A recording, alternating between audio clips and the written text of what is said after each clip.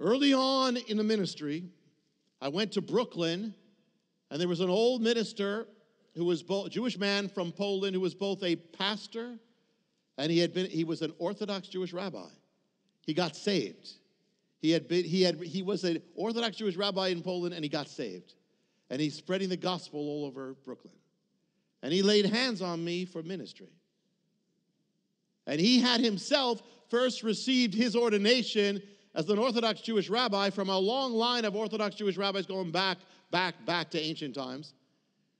And then he came to the Lord and he received his ordination as a pastor, a minister of the gospel. He had both. He laid on his hands on me for ordination, but you know what he called the ordination? He called it the Semikhah. Why?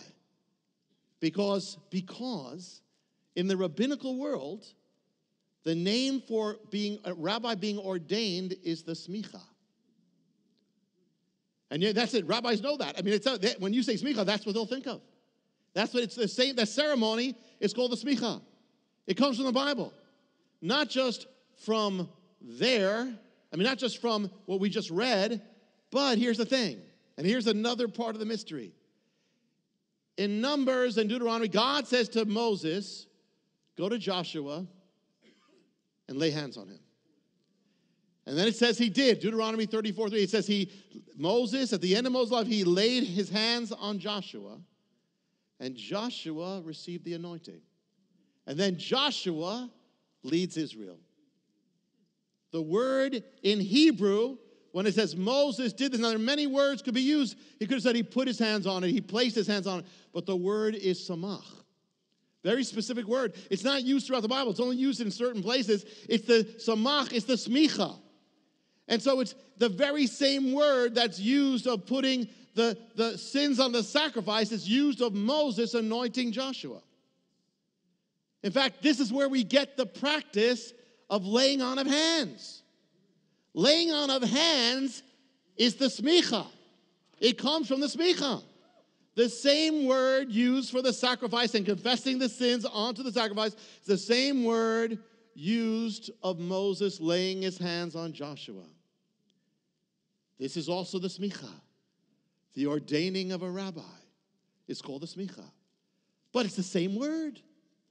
In Deuteronomy, Moses, he's laying his hands on Joshua, and it's a transference, again, but not of sin. It's a transference of ministry, of authority, of the office, of the mantle. To find out how you can receive more of Jonathan's teachings, to receive special free gifts, or get in touch, go to hopeoftheworld.org or call toll-free 1-800-YESHUA-1. That's hopeoftheworld.org or call 1-800-YESHUA-1. That's 1-800-937-4821. You can also get more at Jonathan Cahn's Facebook page or write us direct at Hope of the World, Box 1111, Lodi, New Jersey 07644, USA. Hope of the World is dedicated to the goal of spreading God's Word and salvation to every land and people. We do this by spreading the Word throughout the world and sponsoring compassion projects to the most poor and needy around the earth.